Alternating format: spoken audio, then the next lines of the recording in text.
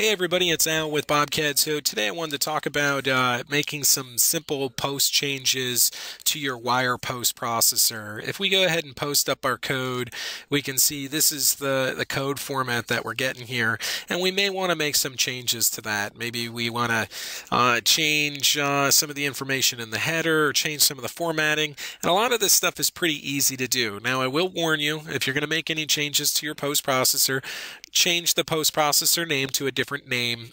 This way you can always go back to the original in case you really make some mistakes. But other than that, let's go ahead and look at it. This is our post processor here. The post processor is just a text file. They're very simple to edit. This is the CX, let's see what we have here. CX20. Okay, so we're going to go ahead and we're going to open this. This is I'm gonna select Notepad is what I'm gonna use, and we'll cancel this out. Okay, and then we'll cancel this out. All right, so here is the actual post processor. Post processor is just a text file. Within this text file, there's things that turn things on and off. Anything that you see in quotes is hard-coded. So this is like a comment you would type in at the control. So you can quote or hard code in values that you want in your post. Like this whole line right here, that's hard coded. Same with this one here. Now there's other settings like there's variables, and there's a variable list, and you can check the help files and you can find the list of variables, and these will call out commands that are defined. Okay, so the first thing you need to know about editing your post processor is how to turn debug mode on, and that's on block number 22. Currently debug is set to off, so we just go ahead and turn this to on. We save the file, and then we go ahead and repost the code. Now the reason why you do this is when you're in debug, you can see these block numbers, block 0, block 2, block 7, block 4. So there's all these different block numbers that are happening, and then these block numbers correspond to the post processor.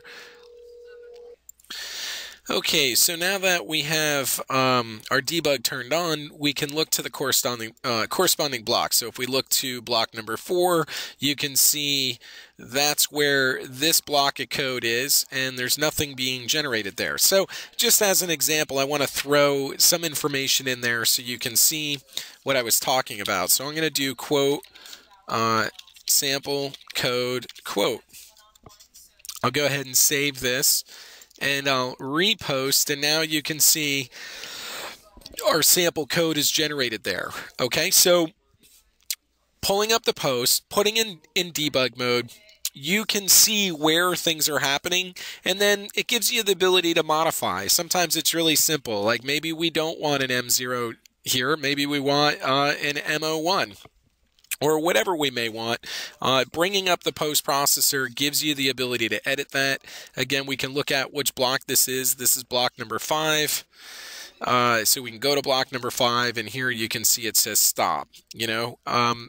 There are other blocks of code as well, and again, things that are in quoted. Quotes are hard-coded, and XR, these are variables, and like I said, there's documentation in the help files for that.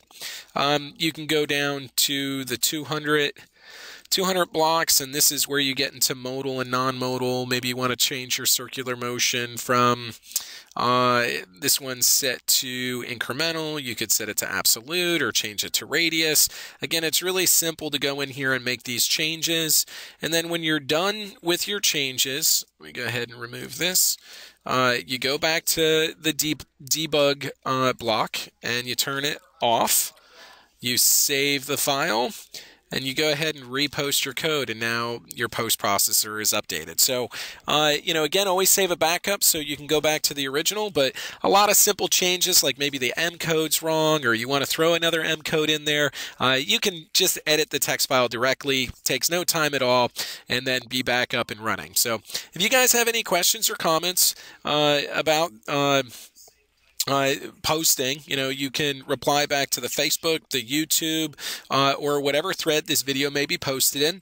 Otherwise, look forward to seeing you guys in the next one. Thank you so much.